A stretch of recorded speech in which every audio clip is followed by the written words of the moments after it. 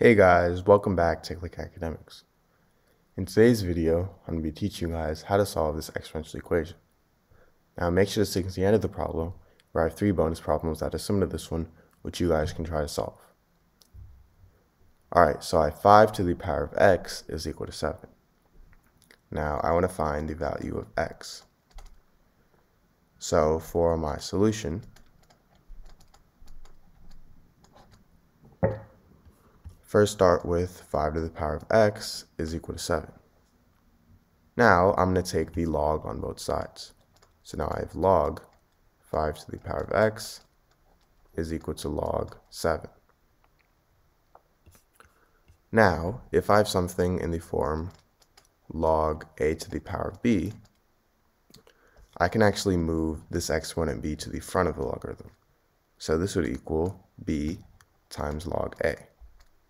And this property is really important because let's say I have 7 to the power of x is equal to 14. So right now, as you can see, x is really hard to solve for because if x is an exponent, it's going to be really hard to solve for, especially when we know that x is going to be a decimal, because 7 to the power of 1, this is equal to 7, and 7 to the power of 2 is equal to 49. And 14 is somewhere in between 7 and 49, meaning x is somewhere in between 1 and 2. And solving for this in the form that it is really hard. So now if we change it by taking the log on both sides, now I can move x to the front, and now as you can see, x is a real term, and it's much simpler to solve for. All I have to do is divide both sides by log 7.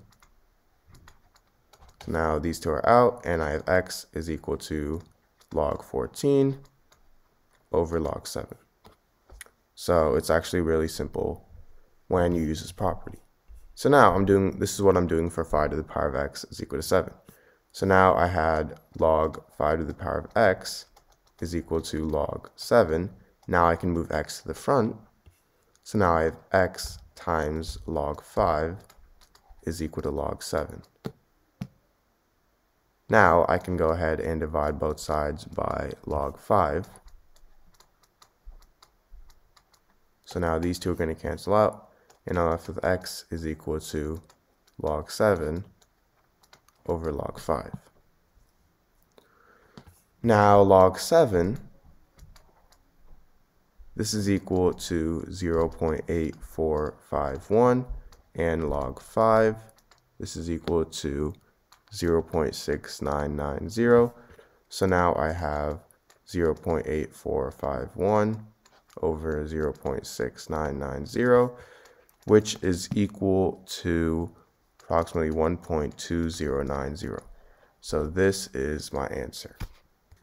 Alright, so I have 2 to the power of x is equal to 3 to the power of x. So now I want to find the value of x.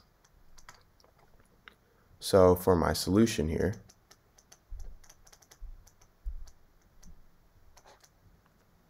first start with 2 to the power of x is equal to 3 to the power of x. Now, I'm going to be taking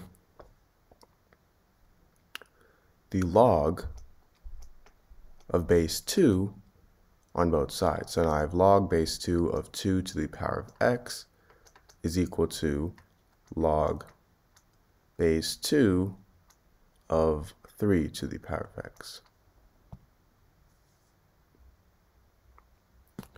Now, an important property of logarithms is that if I have something in the form log a to the power of b, I can actually move this exponent b to the front of the logarithm. So this would equal b times log a. And the reason this property is so important is that, let's say we have the problem 7 to the power of x is equal to 9.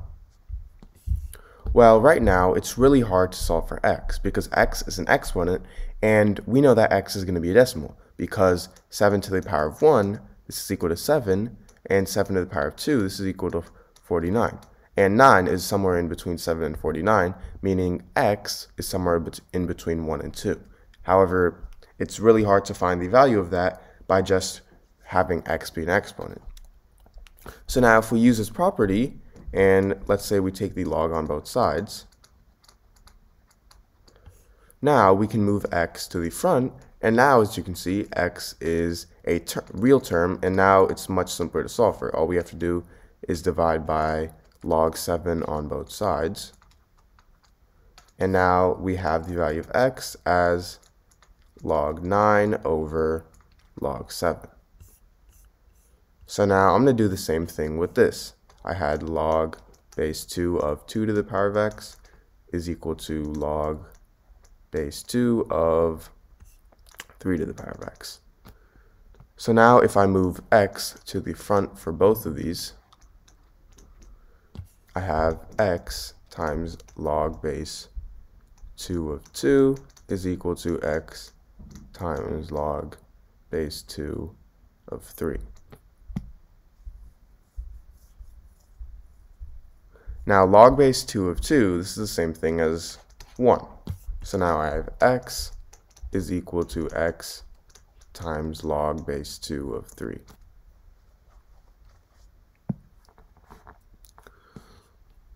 Now if I subtract x times log base 2 of 3 on both sides, I have these two cancel out. So x minus x times log base 2 of 3 is equal to 0. So now if I factor out x from this, I get x times 1 minus log base 2 of 3 is equal to 0. So the only value of x, actually now I'm actually going to go ahead and divide by 1 minus log base 2 of 3 on both sides. And these two cancel out, and left with x is equal to 0 divided by anything is 0. So x is equal to 0. This is my answer. Now to check, I have 2 to the power of x is equal to 3 to the power of x.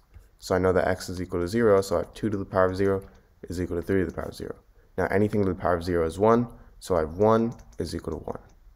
And because this is right, our solution is right as well. Alright, so I have 4 to the power of x is equal to 16. So now I want to find the value of x.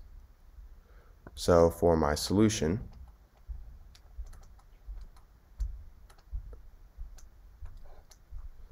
first start with 4 to the power of x is equal to 16. Now, 4 here, this is the same thing as 2 squared. So now if I substitute in 2 squared for 4, I have 2 squared to the power of x is equal to 16. Now that we made 4 into a base of 2, I also want to change 16 into a base of 2 as well, because if both terms are the same base, then it's much easier to solve. So 2 to the power of what is equal to 16? Well, 2 times 2, this is 4. 4 times 2, this is 8. And 8 times 2, this is 16. So we have 4 2's, meaning this is the same thing as 2 to the power of 4. So now I have 2 to the power of 2 to the power of x is equal to 2 to the power of 4. So now, if I have something in the form a to the power of m to the power of n, this is the same thing as a to the power of m times n. So in the case of 2 to the power of 2 to the power of x, we can think of a as 2, m as 2, and n as x. So this would equal a, so 2 to the power of m times n. So 2 times x, which is the same thing as 2 to the power of 2x. So now I have 2 to the power of 2x is equal to 2 to the power of 4.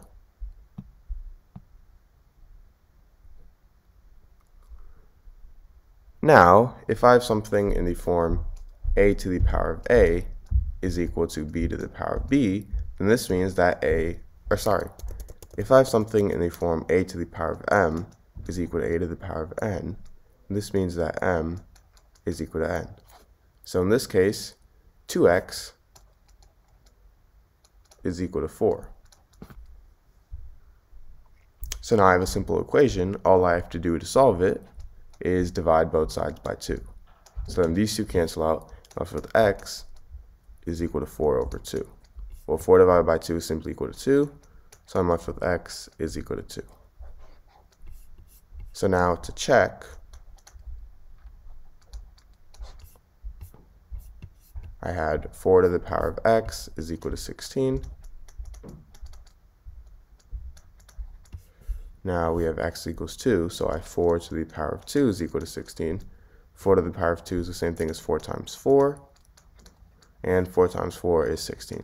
So I have 16 is equal to 16.